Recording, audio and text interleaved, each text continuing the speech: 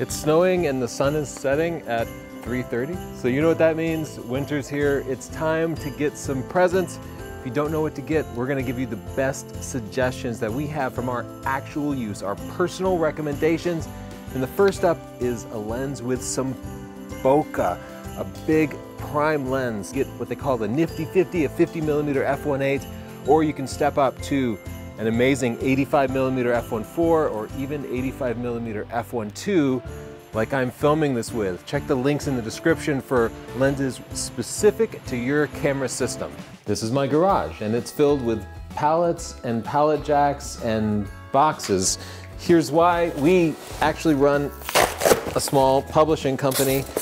We write our own books, we get them printed at another small business, and then we sell them directly to you. We're having a huge Black Friday, Cyber Monday sale right now. Buy one book, you can use the coupon code BF2019 to get 35% off. And if you buy the new edition of Stunning Digital Photography, it comes with 20 hours of video, and we will sign it if you get it right away. If they just come in here, we put them in the garage and then we sign them and ship them out. It's not some big mass-produced thing. If you buy a bundle, you can get an additional up to 50% off in addition to the 35% coupon.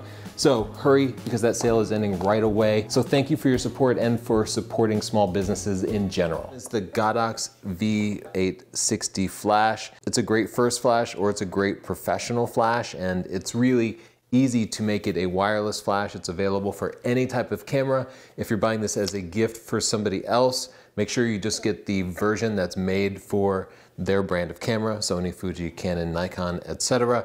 And also be sure to buy the kit that comes with the wireless trigger, because being able to move your flash off camera is extremely flexible. I really like this one because it's got this amazing, huge, big battery pack, which I like much better than shuffling around AA. A drone is a fantastic gift for photographers and videographers. I have the Mavic Mini here.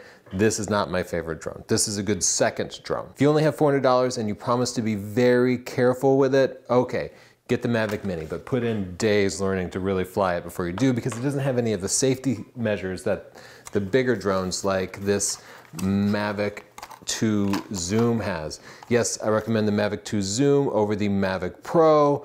Even though, yes, the Pro has like a Hasselblad lens and all that nonsense, the Zoom is much more versatile, and if you create panoramas, is actually capable of producing higher resolution images. So this is the one that I personally carry in my bag when I'm serious.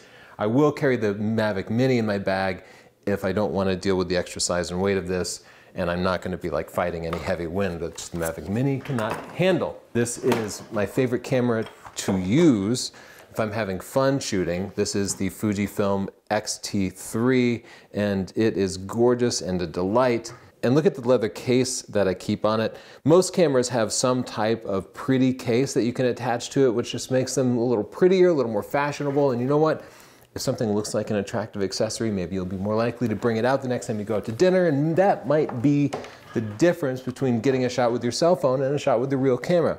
If you have an unlimited budget, the camera I recommend to everybody is the amazing Sony a7R IV, and we also have not published our full review on that, but the Sony a7R IV is remarkable. It's well-rounded, and I made a video discussing the things I didn't like about it, but overall I think it's the best single camera ever made. This is the Cecilia backpack. They have nice leather ones, but I actually prefer the cloth because the cloth is a little bit lighter. For like a year, I use the Peak Design Everyday bag. This is much, much better. The Cecilia bag has just worked well. It's traveled to several countries with me already. This one has a nice kind of open space at the top, which is useful. You shove all the stuff from your pockets in here, like your cell phone, when you have to go through security. I like having that open space.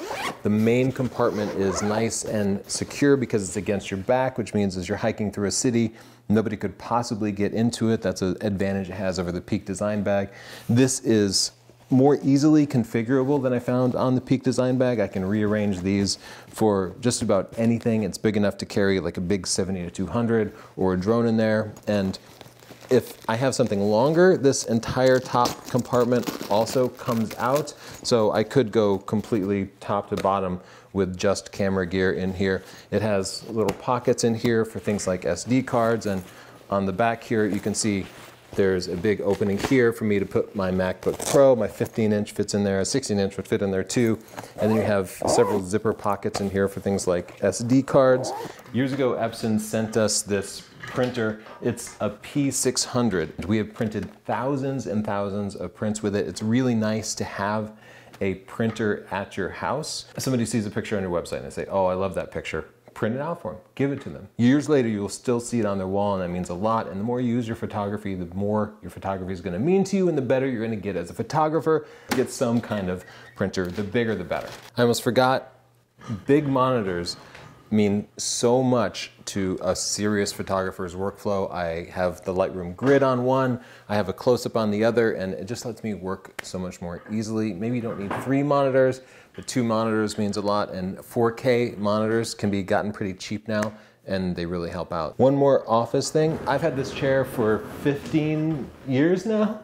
I got it used from a company that had gone bankrupt from the tech boom. It's a Herman Miller Aeron chair, and they were famous in the 2000s as being like the most expensive fancy chair you could get, and they're still expensive. But you know what, having a chair that you can use for 15 years that doesn't ruin your back, that's a good investment. This is our art and science of photography video training series. It has over 10 hours of video built into it. You can just watch the videos online, or you can get this version which has a 64 gigabyte reusable card on it. This goes deeper than we could possibly go on YouTube, because on YouTube people like things to be short and snappy. Another video training series we have in here is our professional portrait training series. This will make you money by teaching you how to build a portrait photography business. And again, if you're not happy with it, just let us know and we'll give you your money back. Both of those are available as part of our Everything bundle, which is 50% off plus the 35% off BF 2019 coupon plus the autographed prints.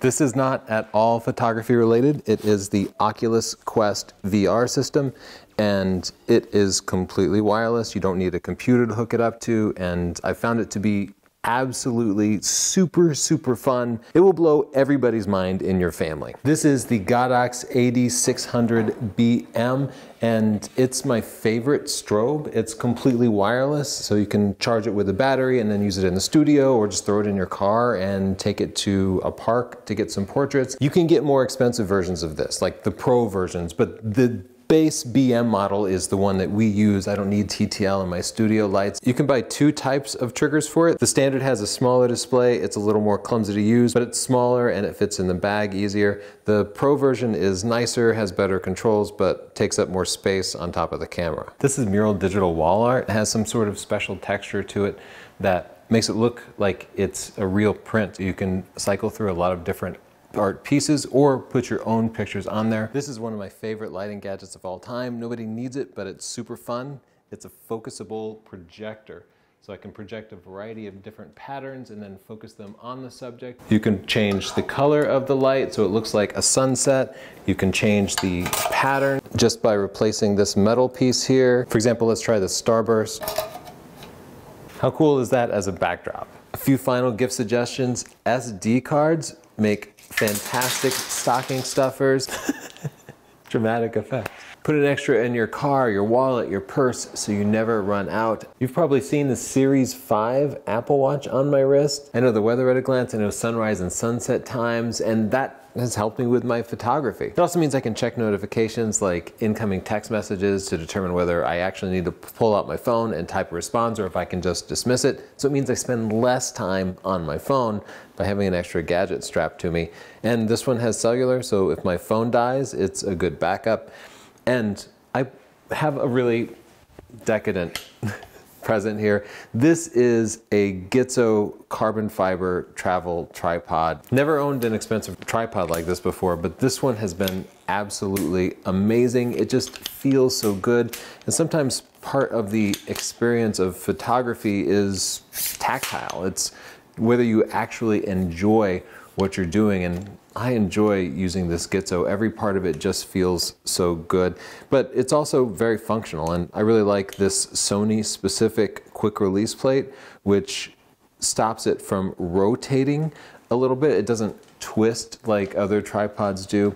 Anyway, it's overkill for this price, but if you have it in the budget and you enjoy how things feel, The Gitzos are really, really satisfying. In the comments below, write what you hope to get in your stocking, and don't forget to head to northrop.photo and use that 35% off coupon before it expires very, very soon. Thanks so much and happy holidays.